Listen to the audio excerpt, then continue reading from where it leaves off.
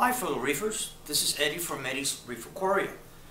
Today I thought I'd bring the topic of a coral named Seriatopora, better known as a bird nest coral. I happen to have two. If you notice, there's one on the top of the tank and the other one here on the mid-level of the tank.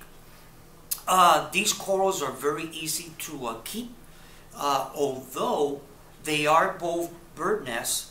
But in reference to the genus, I have done some research and checking them out.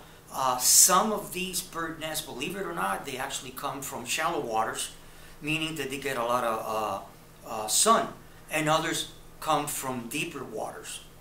Of course, meaning the opposite, that they don't get as much as sunlight.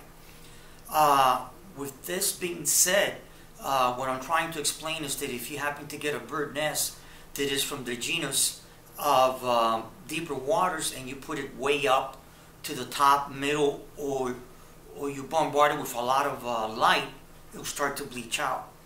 And the same thing will hold true of a bird's nest coral that's used to, let's say, to strong lights in its natural habitat, and you put it way down on the substrate and the lights aren't that powerful, it also will start to bleach. Now these corals will take the configuration and the shapes when it comes to the ends as they grow in reference to the water current, how the water current is affecting those specific corals.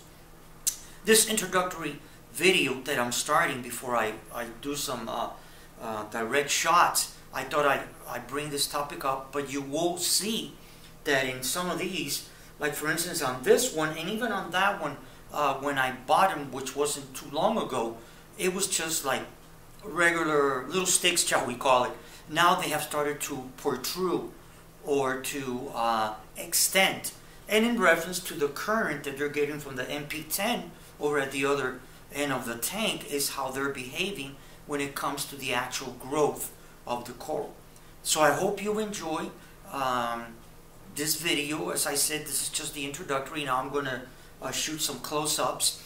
And if you did enjoy this video, please don't hesitate to hit the like button, or if you want to, subscribe to my channel.